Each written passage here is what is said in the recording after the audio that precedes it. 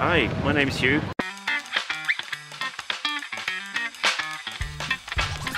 This is my first time in Val d'Isere.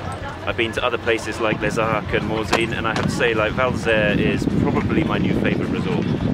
You got two massive, easy, accessible areas, like full of beginner runs, if you have some of those in your group, but also some really nice blues and reds, and a couple of decent blacks as well.